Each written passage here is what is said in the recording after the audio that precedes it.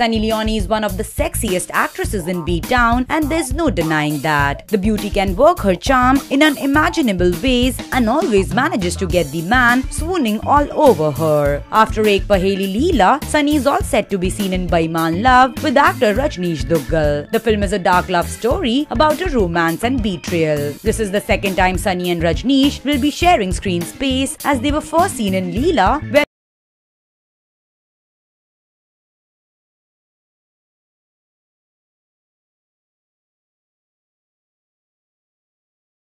and just like their last outing, the actors are hoping to steam up the screen with romantic Ankit Tiwari composition Pyar De. Sunny and Rajneesh pairing worked well in Ek Paheli Leela, and we wonder whether the second time will be charm for the two. What do you guys think?